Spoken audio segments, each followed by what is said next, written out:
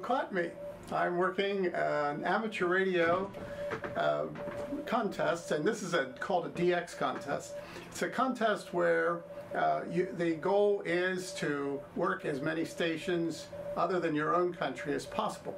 Some people even travel to the islands or to set up a station so that they have a lot of people wanting to contact them, because every contact to another a country or island represents another multiplier that builds one's score. So it's a lot of fun.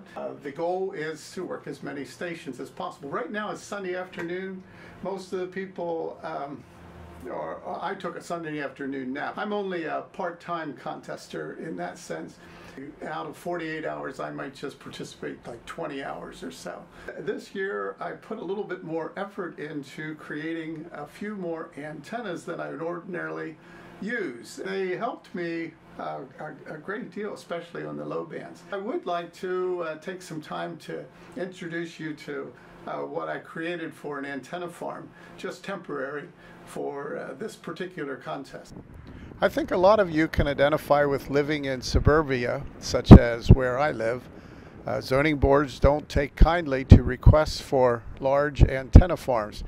As a result, I just have a tri-bander with a rotatable dipole for 40 meters and a 80-meter dipole for my regular antennas.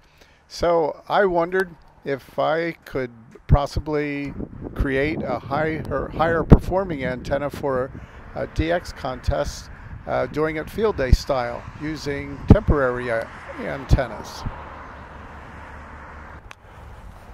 I already have 2 antenna coax feeds from my shack out to these antennas, which go to these wonderful remote antenna switches. This one here on the tower feeds the 80-meter dipole and the 40-meter dipole and the tri-bander, which gives me one open connector for an extra antenna. So I wondered if maybe I could add an antenna to that connection. With the other antenna, with the other coax, which ordinarily feeds a loop, I installed another switch for my listening antennas. I wondered if I could install a couple of beverages in addition to the loop, which could help me in receiving.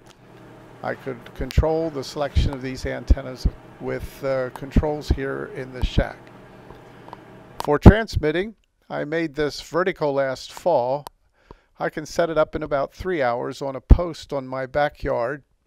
I really was surprised how much I benefited from this antenna in the contest last fall. It's resident for just one band at a time, and it's full-length vertical for 80 meters.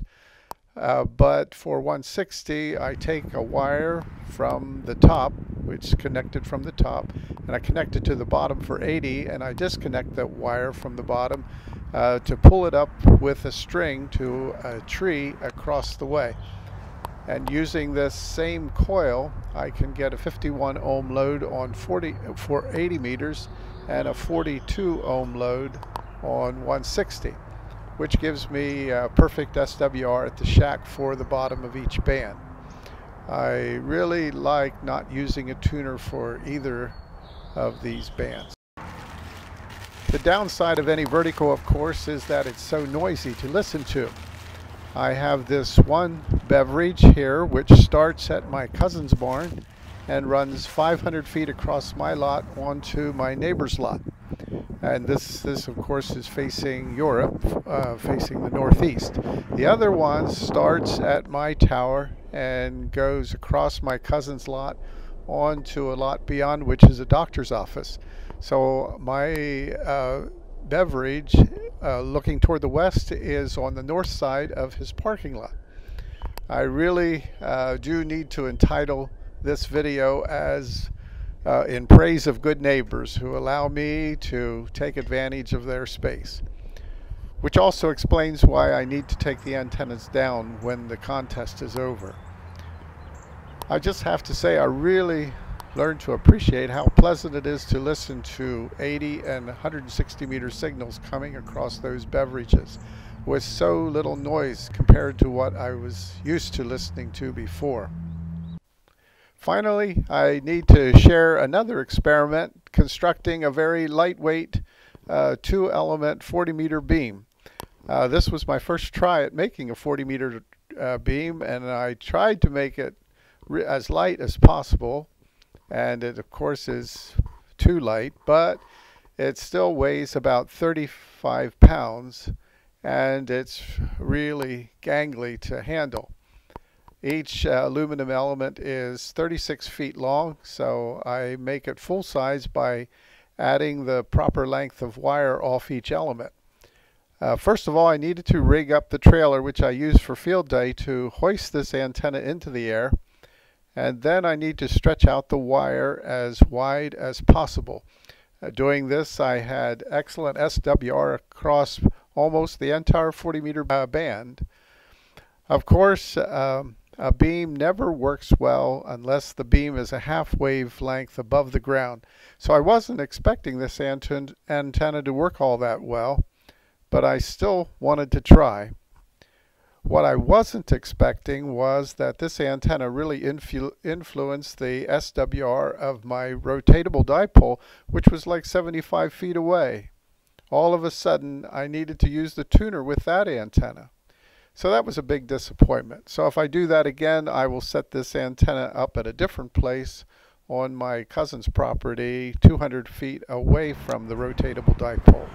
But it still worked every bit as well as the dipole, which is at 56 feet compared to this antenna, which was just 32 feet. And I used it pretty much to run Europe the whole time, and use the rotatable dipole to work the islands in the Caribbean. You can see here the results for about 25 hours of work out of this 48-hour contest. Obviously, the best guys have totals more than 3 times higher than my numbers, but this was still good for me. 20 meters, as expected, is usually the best band for me in a contest, with 437 QSOs, meaning contacts. But you can see why I really like that vertical on 80 meters. I used the vertical on 160 Friday evening, then switched it to 80 for Saturday night. All in all, I was able to make 1,181 contacts for this year's contest, which is a good score for me.